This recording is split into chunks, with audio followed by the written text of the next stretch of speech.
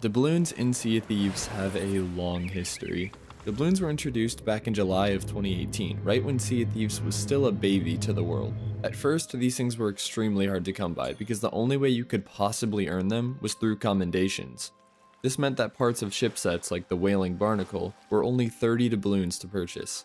But those were the good old days, and now doubloons are basically worthless. Well, not entirely. They're still used to purchase certain cosmetics, levels from companies, and voyages from Larina, the Mango Lady. Over the years, many different items were added to the game to help pirates collect doubloons, but with no real reason to use them, most people just have a stockpile. They're a forgotten currency. Until now, of course. Season 9 is bringing a lot of great changes and new features to the game, and one thing the team at Rare finally decided to tackle was this obscurity of doubloons.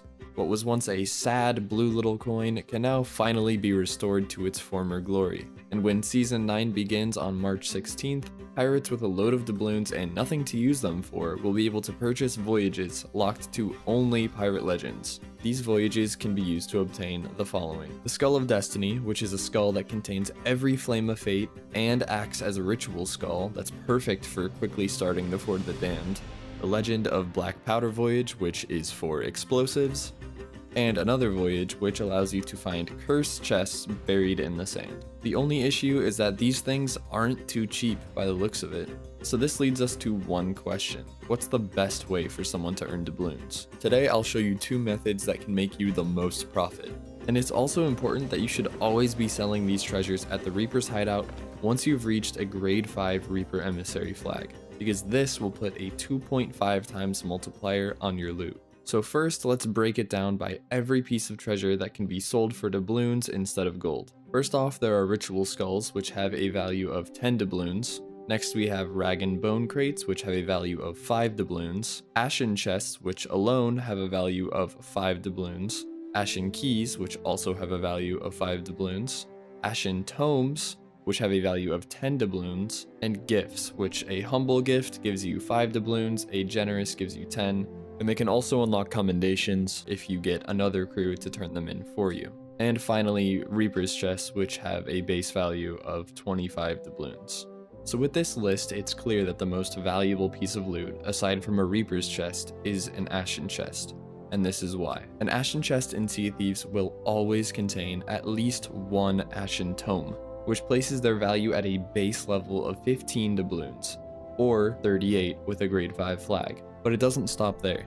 An Ashen Chest can also potentially contain a ritual skull, a bag of doubloons, which is worth 5 doubloons, or an additional tome. So overall, this means an Ashen Chest can reward anywhere from 38 to 88 doubloons with a grade 5 Reaper's flag. So now that we know the ideal treasure is an Ashen Chest, we need to determine the best way to get them. Let's begin with method 1, which can be very profitable but takes a little bit of patience, preparation, and a large crew. You could always purchase an Ashen Chest voyage for 50 doubloons, but for that price, you're taking a pretty big risk to potentially lose value, and you still need a key. An Ashen Key voyage is 99 doubloons, so that's out of the picture. Instead, we'll go to the best place for Ashen Keys, which is fishing on the shores of gold. I'm not kidding, if you didn't know about this little fishing spot, it's a gold mine for pulling up trash instead of fish. So get some friends and get to fishing. If you stand on this set of rocks in particular, fish despawn until you pull up treasure, which can be an Ashen Key. Once you've collected enough, it's time to sail back to the nearest outpost, which will be Galleon's Grave. Have everyone rotate to purchase the Ashen Chest voyage. This means that you buy one, then your friend, then your other friend, and so on until you've bought enough for the number of keys that you have. Complete the voyage, which will always spawn the chest on the outpost you're already at. From there, you can use the keys you fished up on these chests, and then take them back to the hideout to sell. Hypothetically, if you fished up 4 keys, and everyone on a galleon rotated to buy a voyage, here are the earnings. To make it simple, let's say every chest sold for 50 doubloons. You spent 50 on your voyage, but so did your friends, so you'll be profiting by 150 doubloons in total. So as you can see, this method has extreme potential. Now, method 2 is a little more of a traditional take on earning doubloons, which is completing certain world events.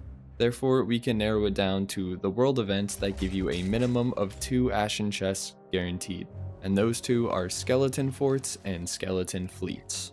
The skeleton fort will always have one Ashen Chest in its vault, and the notes dropped by the Ashen Guardian on the second to last wave also guarantee a chest. The bad news is that you're only guaranteed one Ashen key from the Keymaster that spawns, so you have to hope that the Keymaster drops an extra when it's defeated. A skeleton fleet, on the other hand, will always drop 2 chests from the boss ship, and every other skeleton ship has a chance to drop one as well. The good news about this event is that the boss ship is also guaranteed to drop 2 Ashen keys, which means that if you were given the choice, you will always want a skeleton fleet over a skeleton fort, because this will be the best way to earn doubloons with this method.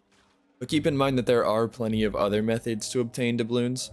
One way you could go about it is to skip out on the Ashen chests entirely and go server hopping for Reaper's chests instead. Not the most exciting, I know, but it is an option regardless. The only downside about this one is that you won't have a grade 5 flag, so you'll only be earning 25 doubloons per chest. Another is to complete the Plunder Pass. The Plunder Pass is a great way to grind a few extra doubloons in the background. A fully completed one will earn you 120 doubloons. And finally, check your commendations. As I mentioned earlier, when doubloons first released, the only way to get them was to do commendations. Check to see if there are any you haven't finished up, and go commendation hunting. So with that all said, that's going to wrap up this guide on the best way to earn doubloons in Sea of Thieves just in time for Season 9. I hope you found this guide helpful and informative, and I wish you all the best of luck in hoarding as many doubloons as you possibly can.